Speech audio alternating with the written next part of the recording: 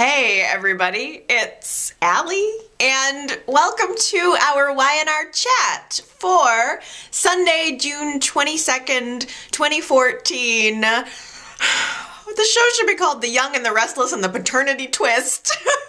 We've got paternity twists inside of paternity twists. If there is one thing that this show knows how to do, it's a paternity storyline. We are all up in it.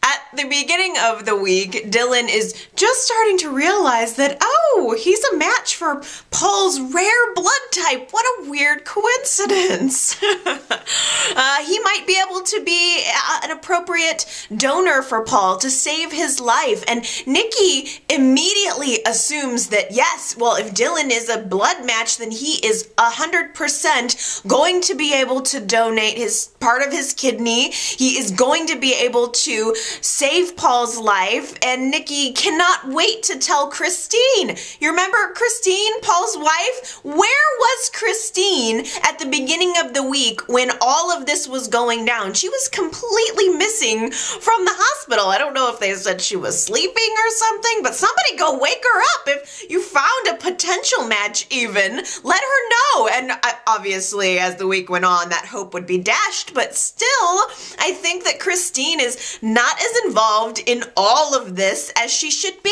If Paul is in the hospital, lying on his deathbed, I want Christine in every scene. I want Christine at every scene in the hospital. I want to see her beautiful and makeupless and worried, and every time Nikki is there, I want Christine to be there giving her the evil eye. I mean, Nikki has spent twice as much time at the hospital as Christine has. I don't get it. Nikki's there by Paul's bedside telling him that Dylan is a potential match. That should have been Christine there telling him about the potential match. If Y&R wants to make us believe that this couple's married, even though Laura Lee Bell is not even in the credits, she's kind of a contractor. She's not on contract. She seems like she's sort of just freelancing. I don't know, sort of on the show every once in a while. Like, you're gonna need to at least make me believe that they're a couple. It's just so bizarre.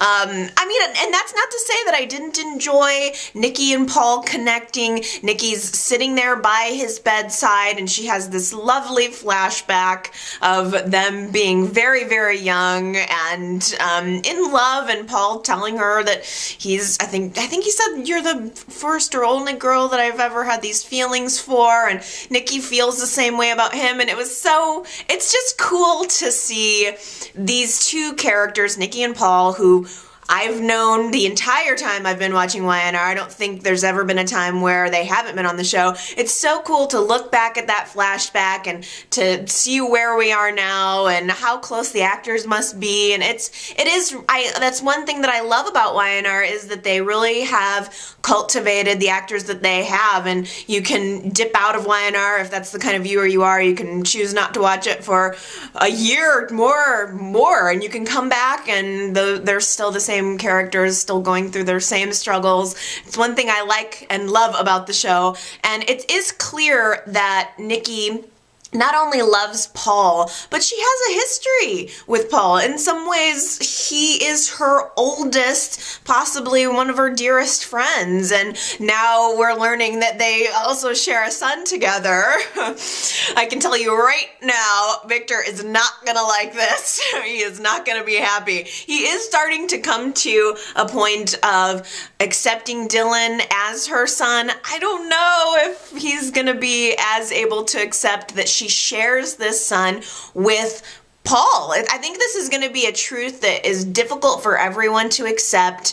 Avery is there to support Dylan. She's not exactly happy about the fact that he is trying to become a living donor for Paul. She doesn't want to lose Dylan. In fact, she said something gosh, it was toward the end of the week, she said, I've already lost you. I've already gone through the process of thinking you were dead and grieving you, and I'm not going to do that again. Being a living donor is not a small deal. I don't want you to be doing this because you feel guilt for what happened to Paul. It wasn't your fault, and it wasn't.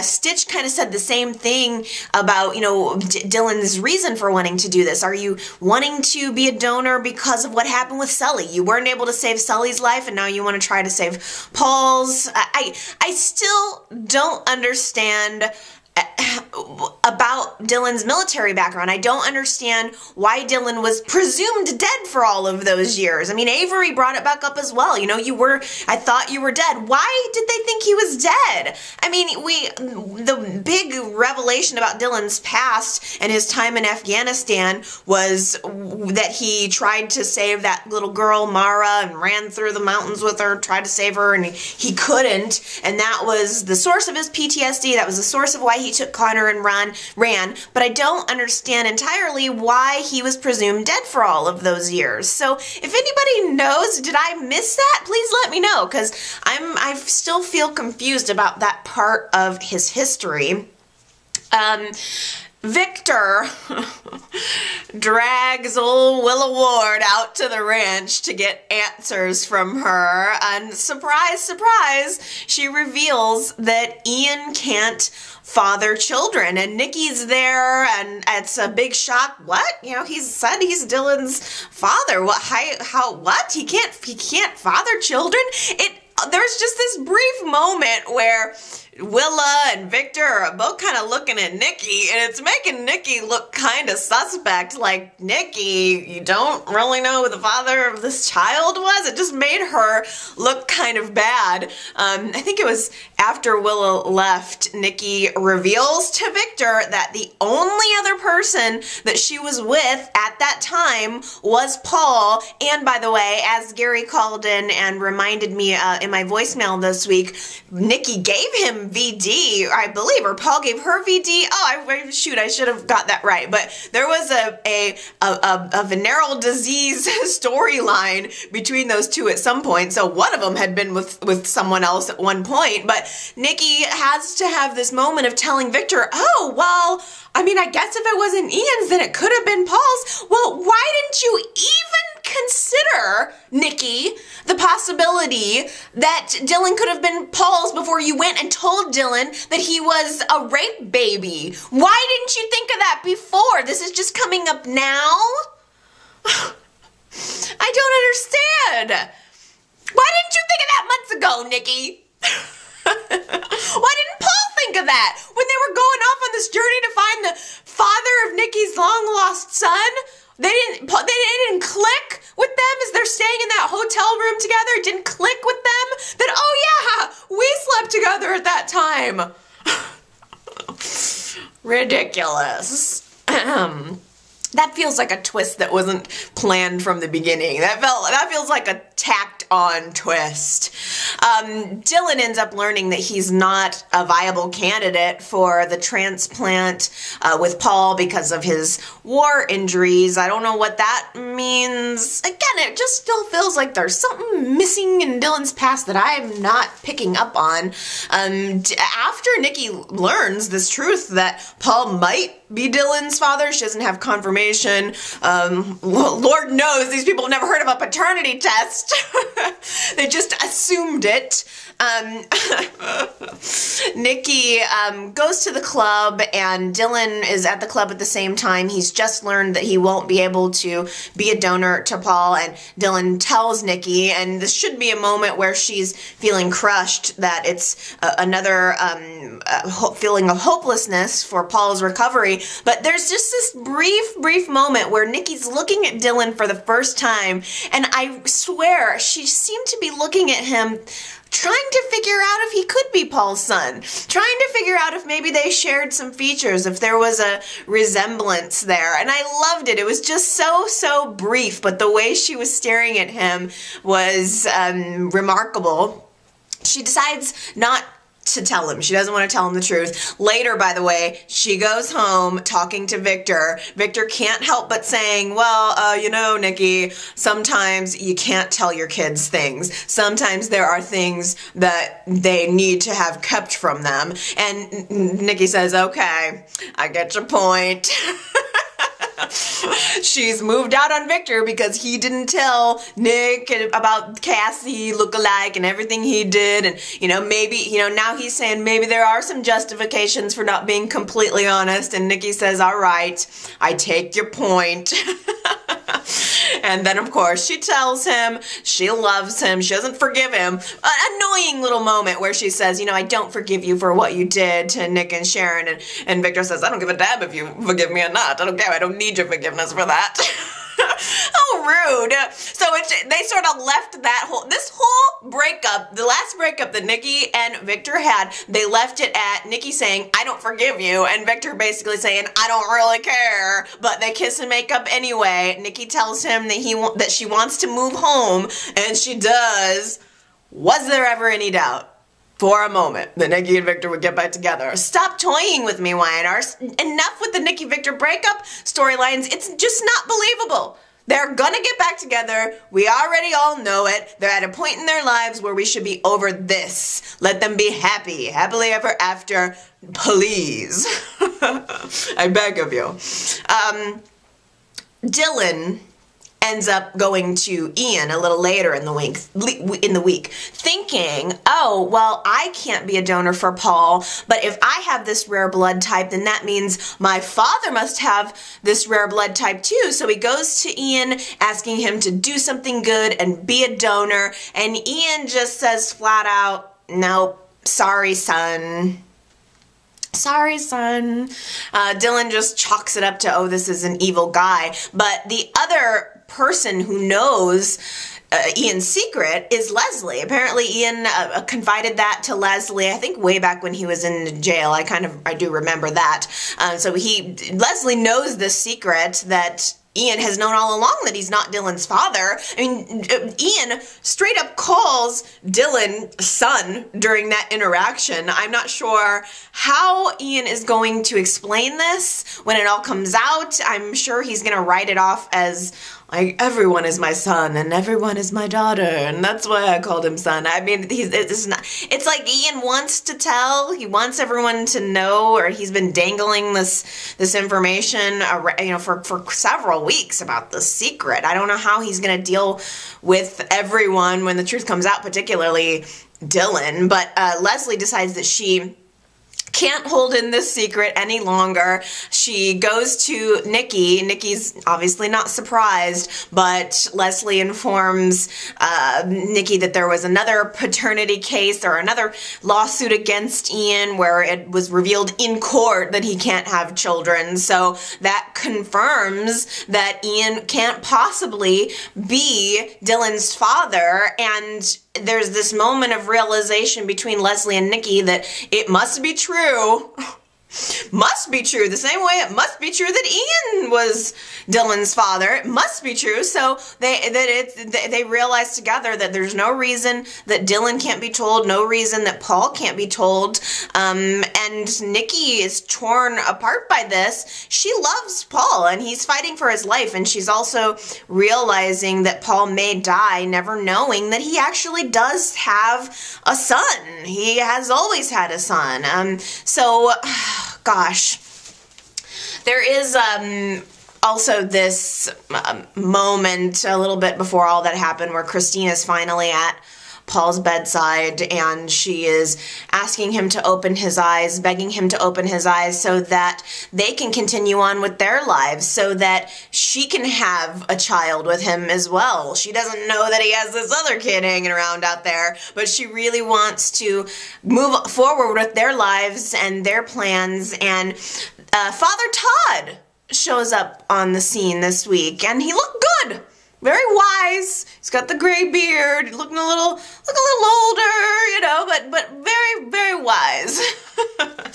And he talked to Christine. He's really been talking with everyone there at the hospital. He had a really nice conversation with Michael. I do feel that, Michael is Paul's best friend. I liked seeing Michael there. I loved seeing Father Todd and Michael together, talking about how Paul was as a child, how he's become the kind of man that he's become, and how Father Todd is so proud of his little brother, and Michael has come to rely on Paul, not only for what he's done for him, but for what he's done for Lauren. And everyone is really looking to him for spiritual answers. And I thought it was a really good and timely moment to have that conversation, especially since we just recently passed the year anniversary of Gene Cooper, Catherine Chancellor's death. It was good to see Corbin Burnson. That was his mother. He's coming back onto the show, and he's offering a little bit of spiritual advice here, telling Michael, and in some ways telling the audience, just to have faith in God's plan. Everything happens for a reason. And as that sort of winds to a close, Father Todd is having a conversation with Paul, who's in this hospital bed, and he's realizing that Paul is starting to slip away, and he becomes afraid that it's time for last rites, and he calls everyone together for last rites, and everyone's like, no, everyone has known that the time is counting down, that Paul doesn't have that much longer to live if he doesn't get this transplant. So Nikki is again, I think Christine was missing during that scene where Father Todd's bringing everyone together for last rites, but Nikki's allowed to have a moment alone in the hospital room with Paul, and she's hovering over him, talking to him, encouraging him to come back, and begging him to stay alive. She finds a way to tell him, that you have to stay alive because I have to tell you, you have a son. That's right, Dylan is your son.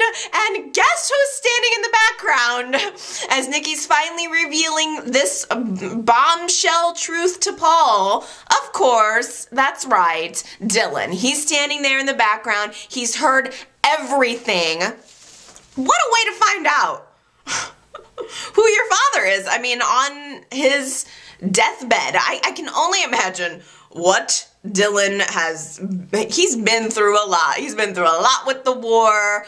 He's gone through a lot and having this idyllic childhood and this wonderful relationship with his parents, only to find out that he's Ian's ward's son, and then only to have, starting to settle into maybe this unlikable version of himself, or accepting that maybe he's got some badness inside of him, only now to have that upheaved.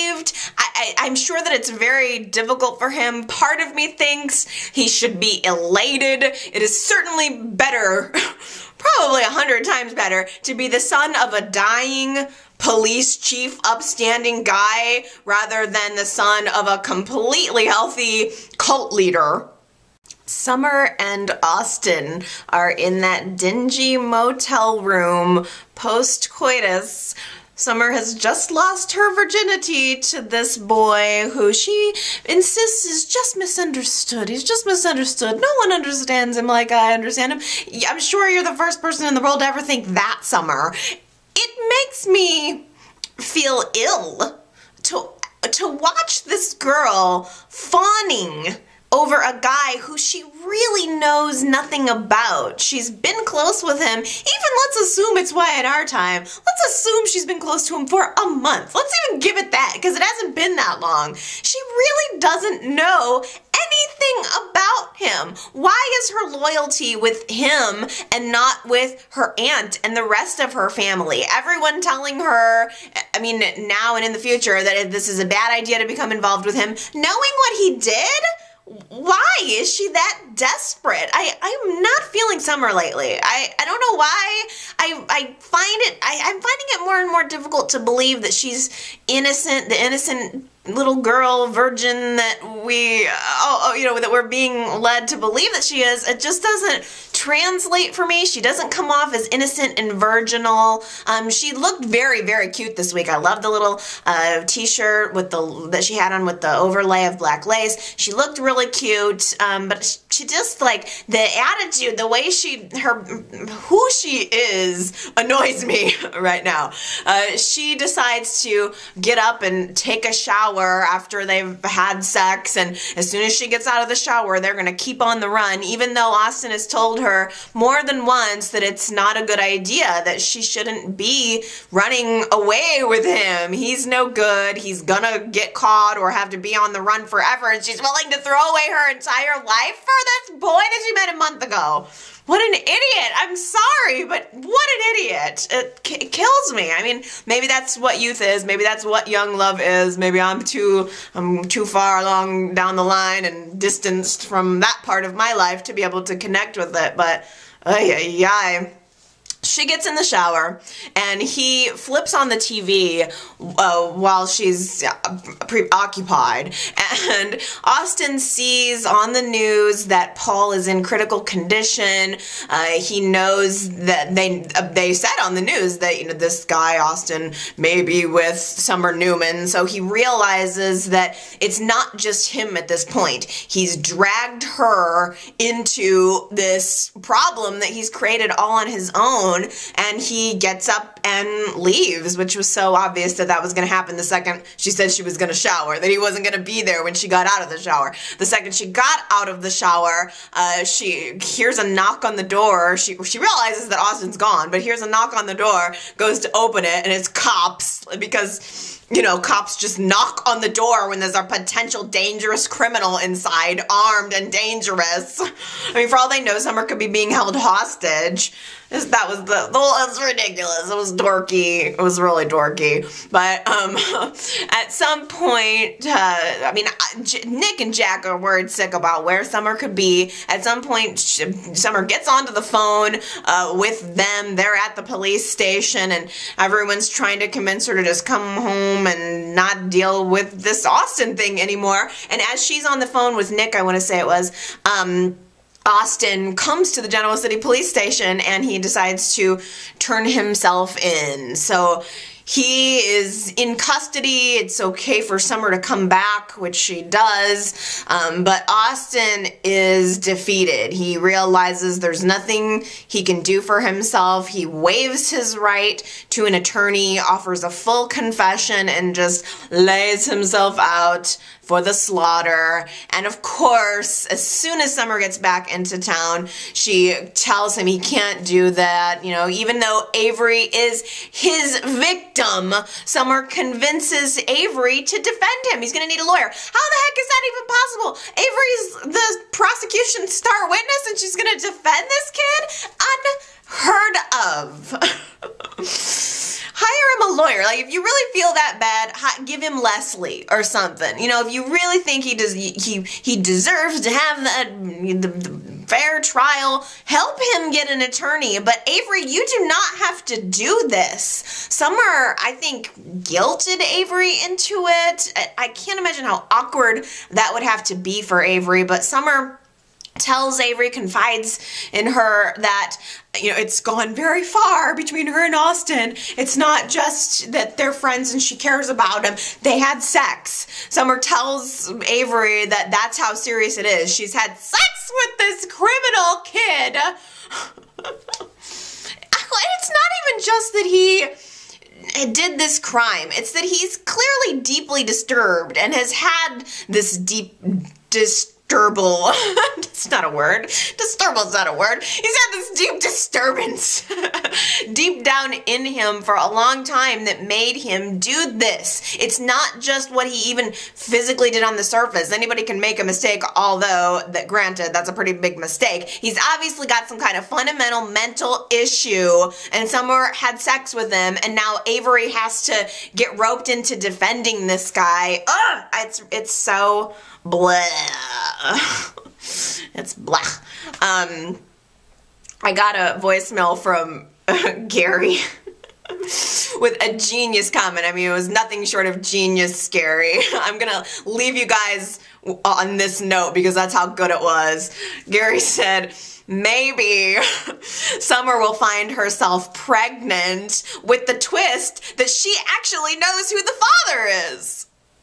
Mariah has a run-in with Ian Ward this week, and I almost forgot about their connection. I forgot that they knew each other previously. I don't know how deep that connection is, but just wait until Nick finds out about that. Everybody is just waiting to pounce on Mariah and to show her, I mean, everybody but Sharon is ready to show her for what she really is, and it's not going to be good when all that comes out. Ian does try to talk Mariah into essentially bilking that connection with Sharon for all it's worth. Like, try to take as much advantage of that situation with Sharon as you can. She's got money, you know, she's a good mark. All of that is going on just as Sharon is asking Nick to move in with her, so their relationship is progressing as things with Mariah are kind of devolving. The situation at the underground is intense. Nobody wants Mariah to work there except for Sharon. I don't know why she wants to work there. It's obviously a powder keg. Why would she need to work there when she could work anywhere else where they're not going to be constantly suspicious of her or eyeballing her or berating her? Noah's very suspicious, as is Nick. Abby decides to come marching into the underground and again just start berating Mariah, calling her Skankarella? Did she call her Skankarella? Is that like something that's supposed to catch on? Is that supposed to be a new phrase now? I'm gonna just use it. Skankarella. I don't know. I really don't like Abby, and I really wanted Mariah to beat her down. Like, Mariah's not going to stand there and be called Skankarella for long, especially after Mariah did, whether it was genuine or not, she did go out of her way to apologize to Abby for everything that she did. She extended the olive branch to them, and Abby still comes in and treats her like she's a piece of trash. I mean, I guess it's understandable. Everything Mariah did, I know. Everything Mariah did there's no reason why Abby shouldn't dislike her, but all of a sudden it just gets to a boil and you know a cat fight's about to happen and Mariah just lunges at Abby. She goes right for the hair, which I was so happy about. She just yank! Like, it wasn't for the body, it wasn't for the face, it was like a true cat fight, and that Mariah goes right for Abby's hair. I wanted Mariah to just yank it right out of her head. I know, I'm totally biased at this point. There's no reason why Abby should like or believe Mariah. I just don't like Abby. I mean, in the few months that we've had Mariah on the scene, I already like her more than Abby. I can't help myself. Well, anyway, there's this moment where Noah realizes that his wallet is missing. He's been keeping it behind the bar. Oh yeah, because that's where you keep your wallet. You totally take your wallet out of your pants and you keep it in a public place near probably the register where a lot of other employees go. Yeah, that makes complete sense. Naturally, everyone jumps on Mariah, assumes she stole it, until Sharon shows up, and Sharon is, again, defending Mariah. I thought it was weird that Sharon revealed how she's paying Mariah's rent as well. I thought Mariah was living with Sharon, but I guess she said she's paying her rent so that Mariah can pay her back the legal fees by working at the underground. That does not make sense to me. This whole premise does not make sense. Sharon does not need the money. She does not need Mariah to work at the underground to pay her back a dime. And if you're paying Mariah's rent, Sharon, then she's just in debt to you for that too. So it's just a situation that doesn't make sense to me. As Sharon and Nick and Mariah are arguing about that, Noah and Abby go off into a corner and they have a little moment where Noah reveals that he left the wallet there behind the bar on purpose as a test to see if Mariah would take it. It was Abby who took everything out of it and threw it in the trash and did it all to frame Mariah. So, I mean, I don't know. I'm sure that Abby had every right to do it. It was a little bit sneaky, but I need to at least start trying to see things from Abby's perspective. It's just hard. She makes it hard. Noah ends up confessing. I mean, the police get called and everything. Noah ends up confessing that it was just a test and it all just got out of control, and Mariah's not about to be set up constantly. She quits, giving Abby exactly what she wanted. I just don't know why I'm defending Mariah. I can't help it. I really think it's just that she reminds me of Cassie too, damn it. Can't help myself. Mariah goes to the athletic club and she runs into Ian again. And Ian again encourages her to stick close to Sharon. It's pretty much the same thing he said earlier in the week, but the only difference is this time Victor overhears the whole encounter. So, I don't know. Their conversation implied that maybe there's more going on. My question to you guys is, to what extent are Ian and Mariah involved? Is Mariah still working an angle with Sharon? And if so, is it just about money, or is it part of some kind of larger maniacal evil plan? Billy and Chelsea are in Australia posing as reporters so that they can get into Stitch's ex-wife's apartment and talk to her, try to get the goods from her. I would be remiss if I didn't mention that Billy and Chelsea are both trying to look the part of reporters, and Billy's solution to this is to wear a 1950s style reporter's hat. If he really wanted to take it to the next level, he could get a little card, write the word press on it, and stick it in the bill of the hat. It's so over the top. Chelsea also is dressing the part by wearing thick black glasses. Okay. Way to go, guys. You're undercover.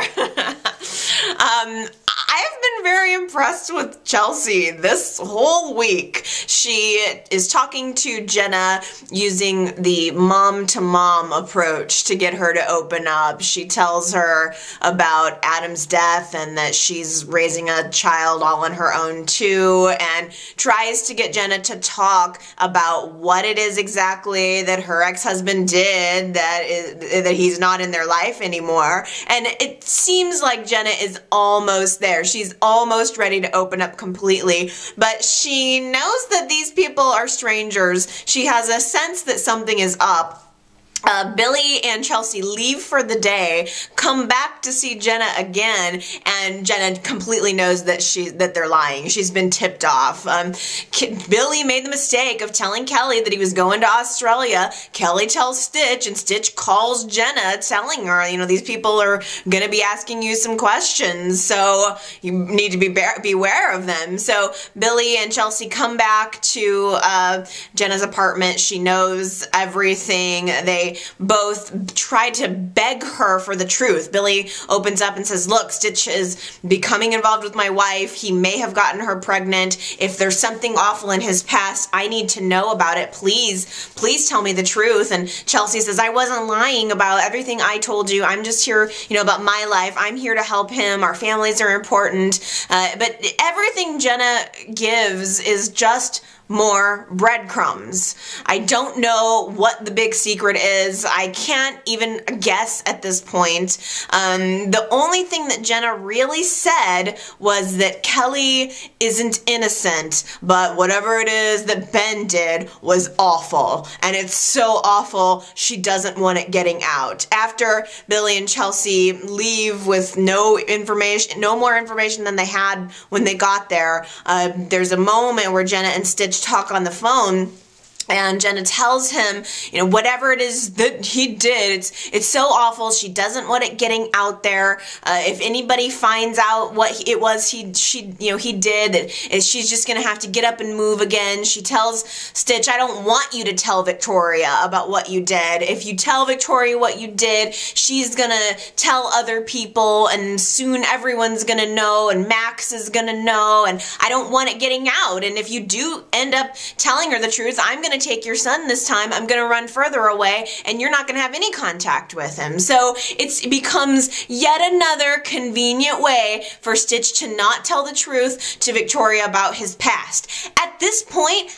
I don't care if Victoria ever finds out. I just want to know. I am so tired of it being dragged out, and it's one delay after the next. I thought that Jenna's coming into the show was going to finally tell us something, and now no. All her presence has done is give Stitch an excuse to lie some more. It's not helping me. I feel frustrated by the storyline, not intrigued by the storyline, and it's really starting to make me dislike Stitch, and I don't want to dislike Stitch. He has this, like, all of a sudden I'm seeing this sinister look in his eyes every time we turn around, and I don't know if I can trust him or not. I don't know if I want him with my Victoria, who I've known forever. I know that I want more Billy and Chelsea, though. That is the one thing I know for sure. I'm loving it. I mean, Chelsea is coming off so cool to me right now. She's coming off more like a con now, like a con artist now, than she ever did. I actually believe it. She's cool, and she's calm, and she's independent, and she's leading the way. She's leading Billy around with his tie in her hand. I like that. I actually like Chelsea this week. I can't even believe the words are coming out of my mouth, but it's wonderful. And there is this little scene after they've failed, where they are just chatting, and Billy is talking about how much he loves Victoria and he loves everything about her, and Billy's giving this really wonderful, really great speech about how, you know, about the way that they fell in love, and how it means to stay up late on the phone talking to someone, knowing that you're going to be tired for work in the morning, but you don't care, but it's completely worth it. And I connected in with what he was saying there, and can't everybody? I mean, hasn't everybody had that moment where you're so intrigued by this new person, and you're just, you know, talking, and you want to learn everything about them right away, and it, you know, forces you almost into insomnia. You can't sleep, and it was such a great speech, and Chelsea's listening to him talking about all this, and she just leans over and kisses him out of the blue, which I wanted to too. I was just like, oh, this is such a great speech, and then she kissed him, and I was like, oh, that's so great, they're kissing. I was loving it. I'm loving Billy and Chelsea. It's so good, and I'm so just disappointed that it's gonna change. The dynamic is gonna change. I don't know who this recasted person is. I think he's older. He's older than Billy, certainly. So I don't think that Y&R is gonna pursue this connection between Billy and Chelsea, and I don't know why, because it totally works. I mean, they both explain the kiss away very quickly. She's lonely thinking of Adam. He's lonely thinking of Victoria. But do you think there was more to it, you guys? Do you think that Chelsea was feeling for him? I mean, she did have that scene last week where she was listening to him saying all these nice things about her while he thought she was asleep. Is it possible that she's, you know, starting to develop actual feelings for Billy? They do share a son. She eyeballed him out right away in Myanmar when they first met. So is it possible? I don't know. You guys will have to let me know what you think about that. Now, meanwhile, they're kind of deciding that if they're not able to get information from Jenna about Stitch, the next best thing is to get information about Kelly. Kelly's somehow very intimately involved in whatever went down in their marriage and whatever ultimately broke them up. We all know this. They're starting to realize that maybe Kelly is the key. And by the way, back in Genoa City, Jack is confronting Kelly about why she would warn Stitch that Billy was going to Australia. Why why are you involved in this? And Kelly has said over and over, she's not going to lie to Jack if she's confronted, you know, if he asks her a direct question, but she still finds a way to skirt the truth. I'm not feeling Kelly, to be honest with you. I'm feeling her less and less every week. I've sort of forced myself to kind of get into the Jack and Kelly romance, but she's just fallen off my radar. Something about her seems very cold to me, I'm not connecting with her. And it also kind of just does bother me that YNR seems to just always, like lately, ever since Jill Farren-Phelps, sorry, but ever since she took over the show, and I'm not like, I don't dislike Jill Farren-Phelps. I don't particularly know her at all, but I mean, ever since she took over the show, we're constantly Skyping or sniping actors from other shows. Like, just because the woman who plays Kelly now was good on All My Children or whatever other show she was on, doesn't mean she's a good fit for YNR. I would rather have actors who I don't necessarily know. Like, her cred on other soaps means zero to me. I only watch YNR and Bold and the Beautiful a little bit, but not even for that long. So, yeah, I'm having a hard time connecting with her. I would have rather kept the old Kelly. I realize it was her choice to leave, but, yeah, I don't know. She's bugging me right now. You guys tell me if you're feeling that way too. I just wonder if I'm ever going to be able to love her. I don't know what it would take to make me love her, because YNR pulled out all of the tricks, you know. They try to give you the quirky love scenes and all of the little quirks about the character, and that's supposed to make you identify with them and want more of them. And in truth, they've done that, and I'm not loving her. I don't know why. Maybe it's because of her involvement with Stitch. I'm not loving him either. I don't know. But after a talk at the hospital with Father Todd, Stitch goes into the chapel and he's talking to God, and he's saying that whatever it was that he did, he doesn't regret his actions. He regrets that it hurt people. I just don't know. I mean, I thought, well, okay, he's a doctor. Is it possible he took Max off of life support or something? Like Kelly's son off of life support? Could he have, like, pulled the plug on this little kid or something to save him from suffering? Or I don't know. And I'm tired of guessing. I really am. Stitch was... It's him just about to open up. And, you know, this is a tangent, but this is the same reason why I didn't like watching Days of Our Lives. I watched Days of Our Lives for a very brief period in the 90s, and ultimately I fell off because they drag everything out way too long. YNR at least has done, you know, a fairly good job of keeping things paced. They don't insult my intelligence by constantly keeping me hanging on to storylines like that. But it's happening right now, and it's bothering me right now. I mean, just as Stitch is getting ready to reveal whatever it was he did, Victoria walks in the background. It's a lot of that. It's a lot of, oh, I'm gonna almost tell you, and then something interrupts it, and it's getting annoying. Obviously from my tone. So whatever, Victoria walks in, Stitch turns around, and he grabs her and tells her that he loves her, and I think the only one that's happy in this whole situation is Victor. Victor had a moment with Stitch earlier in the week, and he tells him he knows he's the potential father of the next Newman heir, and Victor's very happy about that. Oh, he hopes that Stitch is the father, not Billy, not that no good Billy Abbott, that Billy boy. You know, Victor sees, you know, Stitch as, oh, he's a doctor. He has a military background. He's the man that he's always wanted to date Victoria. I mean, Victor is, I think, more in love with Stitch than Victoria is. Victor's basically like, you know, I don't care what you did in your past, Stitchy Witchy. I love you so much. Let's be besties. Let's just be boxing buddies together forever. I'll do anything for you, Stitch. Don't ever leave me. I mean, Victoria. Neil is still sticking to his proposal to Hilary. Hilary gave him an out, and he didn't take it. She said, you know, we don't have to go through with this, but he insists that he loves her. She says she'll marry him, and he gives her a ring, so he's been planning this. I mean, they both seem very happy, but I just can't see this lasting. Am I being cynical? Is it just me? It doesn't feel like a lasting romance to me. It feels like an interim romance to me. But Lily and Kane are talking about this whole issue, and I really liked the scene where Lily said, you know, I don't want to fight this hard against my dad and Hilary. Like, I don't want to be this person. I don't want to be this person who's constantly fighting, you know, this woman. Like, I don't want to be this catty.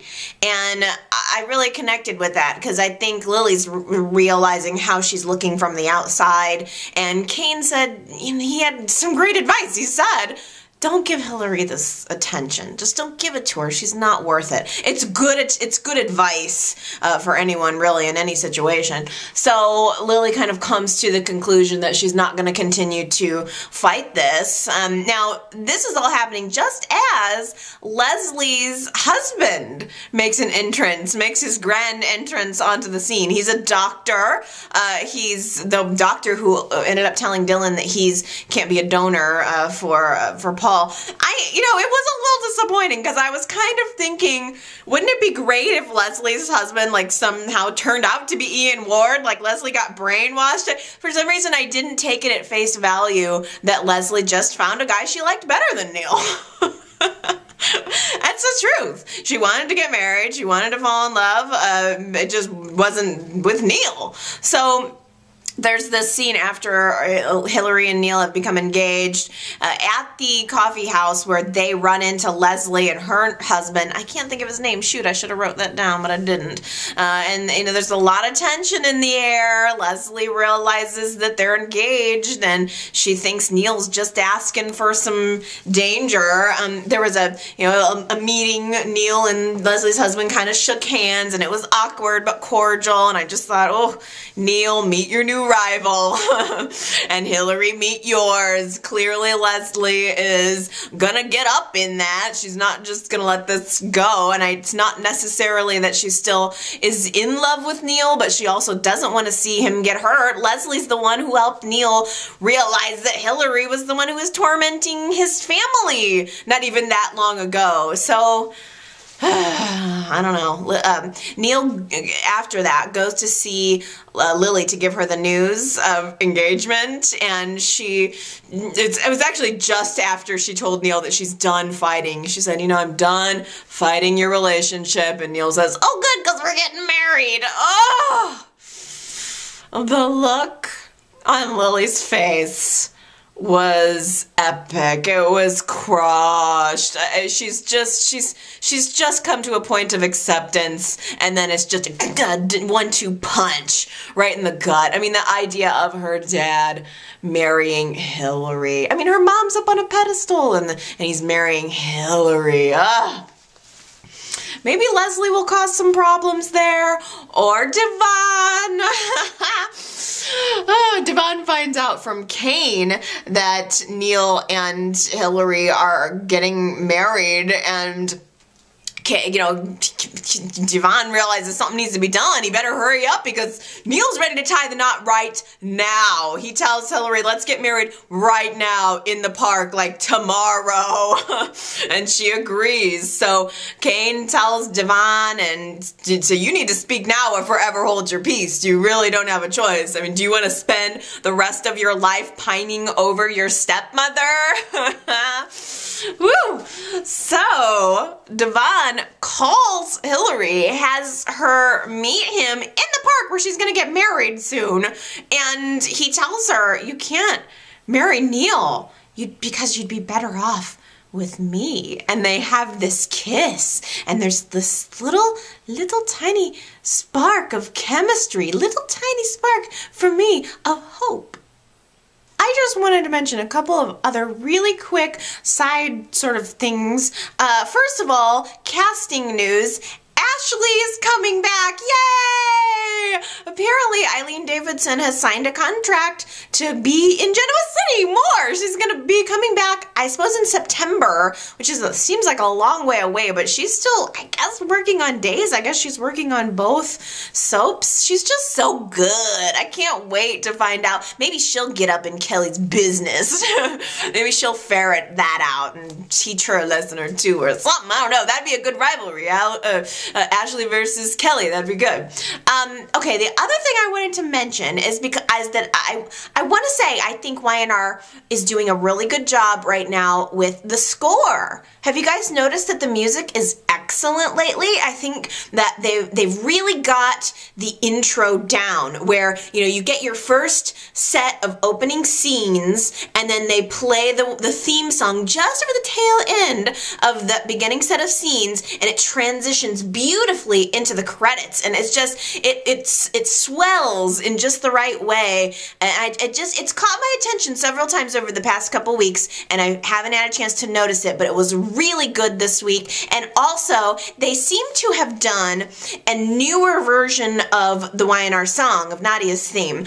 I think it was at the hospital. I want to say maybe it was Chris and Paul, maybe Chris at Paul's deathbed side, but they played sort of a new, and maybe it was when Father Todd was in there with her, but they overplayed this kind of new version with, the classic melody, the classic Y&R melody, but it had some different effects in there. It was sort of a newer version of it. It was beautiful. Did you guys notice that? I thought it was good. I like to mention the good things that they do, because I know I mentioned the bad things. And, I'm also noticing I haven't had a chance to talk about a lot of new scenery. I mean, there's a lot there. We'd mentioned, 6 months, a year ago, that it does feel like Genoa City is in its little bubble of indoor scenes. We don't see as much of what's going on outside, and we're getting a lot more of that now. We're seeing a lot of external pictures of the building. We got the new underground that we see. Everybody's house now has an exterior shot,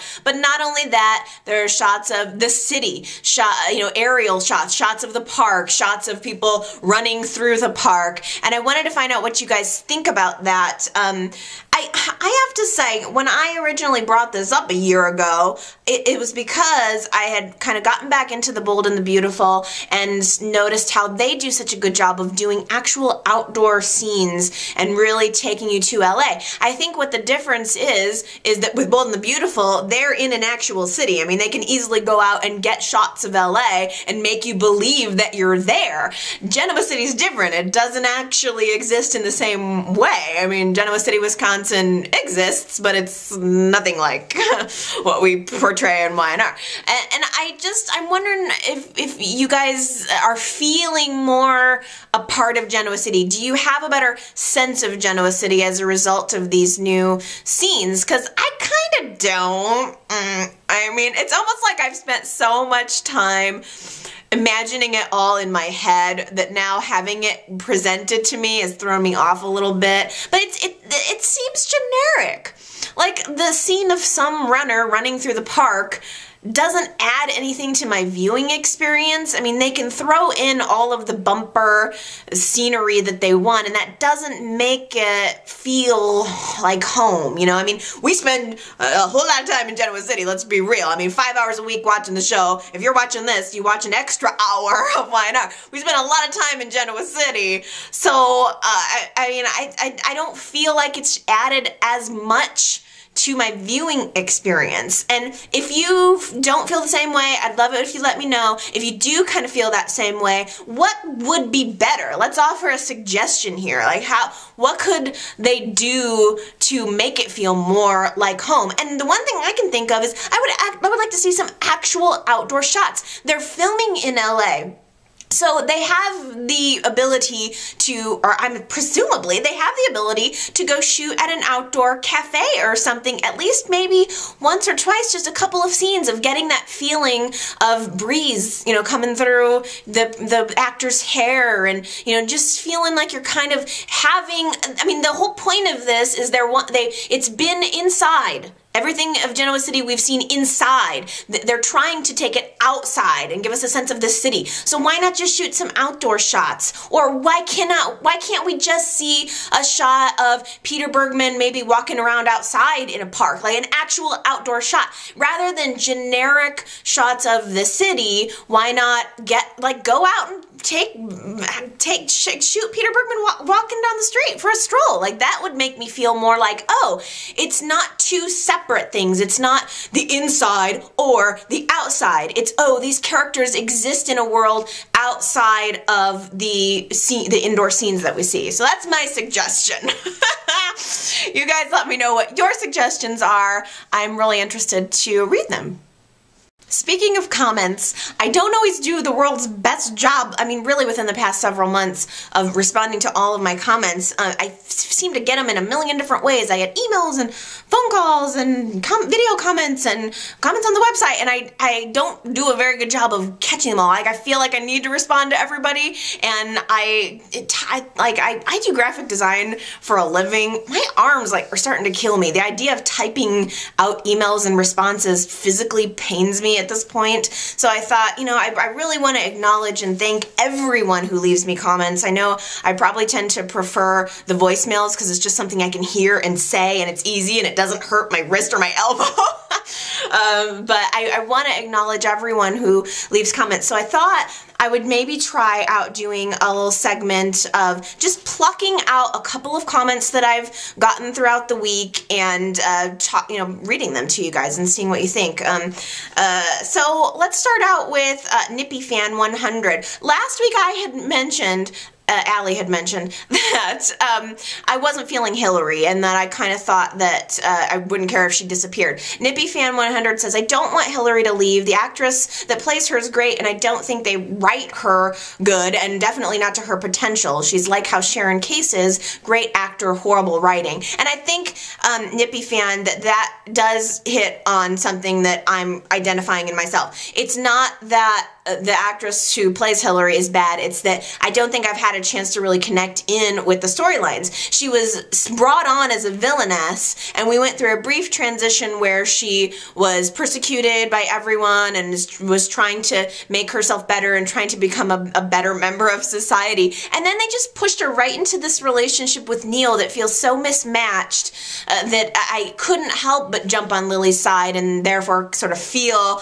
anti-Hilary. But I do think if we get her out of that relationship with Neil and maybe put her into a romance with Devon, that would help me like her a little bit better. I want to see how she acts, because there is also still a part of me that is suspicious about her. And the other thing NippyFan mentioned is, and this is a good point, it's funny how Lily didn't care about the age difference when she got with Kane and everyone else did. Lily was 19 and Kane was 32. I totally forgot about that. So that's a really good point. There was an age difference there too. And maybe it's just that, really, it's about the same, like 10 years or so. What's the age difference between Hilary and Neil? It can't be that much more. Grenadian Candy mentions on YouTube, Neil's proposal was the worst. This man really do fall in love. It's true. It's true. He's always in love, but not for long. He can't cultivate a long-term relationship. It seems like Neil loves love, but he's not able to follow through with any of it. I mean, why does he need to meet Hilary, fall in love, and then marry her all in this quick time span? It's because I think he knows his affection is a ticking time bomb. It's not gonna last. It seems to never. Karen Ferguson mentions, I think this was on YouTube as well, for the first time ever, I warmed up to Christine. I've also never really felt irritated at Nikki before now, along with the string of incidents where Chris got blown off for Nikki's dilemmas, especially the takeout dinner waste. I was miffed that Nikki said, I'll let you know about Paul's state. I know she was trying to be nice, but I can see why a grief-stricken wife would want Nikki out of there. Yeah! I agree, Karen Ferguson. I think Nikki's heart is in the right place. She loves Paul. They're very good friends, but she needs to step back and give some deference to Christine. Connor called into my voicemail last Saturday and said the same thing. Nikki crossed the line. Chris has been very patient, but again, Nikki should have deferred. Linda Scott, I want to say this was on YouTube too, says Chris versus Nikki should be interesting. I wonder if Chris won't get pregnant now, which would be even harder on Chris. Victor's going to be jealous also. Hope we get some scenes between the Baldwins and Paul, even though the story is about Dylan. They're his best friends and have been for years now. So speaking of the Baldwins, they need a storyline or at least some decent screen time. Yes, yes, yes. We were inundated, Linda Scott, with the Baldwins and the Carmine, and they were all up in our screen every single day, and then they just sort of disappeared after Lauren's pregnancy scare. So I agree. I would like to see some more scenes with Michael, and especially with Paul in the hospital. Bobby on Facebook also sent me a message and said Michael needs a storyline. The chat with Father Todd was awesome. But Bobby says the chat with Father Todd, Michael kind of came off as an atheist. I thought, well, you know, that's a really good point, because if we dig into that conversation between Michael and Father Todd, it was Father Todd saying, you know, even if I lose my brother, I accept that because I believe that God has a plan. And Michael had this position of, where's your God now? If God takes your brother, what's he, you know, where is he now? And I think that's interesting. I don't know if it's necessarily Michael coming off as specifically an atheist, but I think it showed Michael's lack of faith, or Michael's wavering faith, which definitely gives us a little bit of an insight into his character. I think Michael has pretty much always been a little bit more cynical, a little bit more skeptical, a little bit more on the dark side. Michael's never really struck me as a man of faith or a godly man, but I think it's certainly a very good point, and that was a good scene. I want to see scenes like that, as you know, Linda had mentioned, you know, the Baldwins, we need to see them. That was really quite a treat. Aaron Brody had said on YouTube, I'm so tired of Adam in his hand. How can he be so, you know, pissed off, I think is what this is, when he's out there hiding about killing Cordelia? Yeah, exactly. Aaron goes on to say, I thought he was supposed to be confessing. Why is he hiding behind some creepy camera like a sick stalker? Why doesn't he come clean for the murder he did? Yes, yes, yes, yes, yes. It's because Y&R can't cast him. I mentioned a couple weeks ago about that rumor that Michael Mooney might be coming back. I've heard nothing else about it. Why do these rumors swell up and then go away? And why was Michael Mooney on set? Maybe he was picking up a check. Maybe it was simply that he was picking up a check and the fans grabbed hold of that like a piece of meat and tore it apart. I don't know.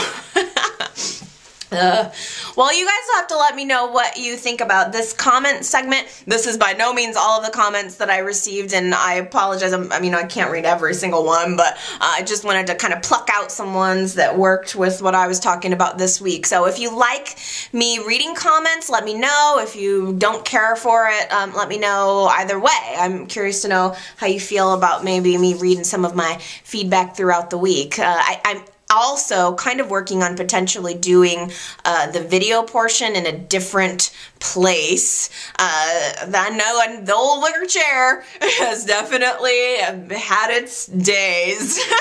This chair is getting a little raggedy, and I'm kind of thinking about maybe doing my vlog portion and the podcast recording in a different area of the house, maybe a little more homey, bring you guys more into my home, and could be a little bit easier, a little bit more cash. I know I tend the place where I'm doing this right now is I have some issues with echo, so I find myself shouting a lot, and I don't want to be that person that's like shouting at you. Sometimes I'll listen back to the podcast especially, and I'll hear myself yelling, and I'm like, why am I yelling? I get so into the show that I start screaming. I'm kind of thinking about maybe bringing it to a little bit more intimate, place. So I'm kind of working on that. Nothing is going to happen right away, but that's definitely something that I'm sort of planning and testing into the future. So something different to look forward to too. Okay, everybody, that is it for me for this week. I think this is going to be an extra long version to make up for my half-hour vlog last week. I felt bad about that, so I'm trying to bring you some more length, some more meat here. I hope that you enjoyed it, and I hope that you guys leave me comments. Like I said, there's a million different ways for you to leave comments. You can go to my website at yrchat.com. You can leave comments here in the YouTube videos. You can go to Facebook, go to Twitter. Shoot, there's a million different ways. You can call my voicemail. It's area code 309-588-4569. All that stuff is available through the website. You can leave voicemails through the website as well, so yrchat.com. That's it. I can't wait to hear from you guys. I love you. Everybody take care and have a good week. Bye.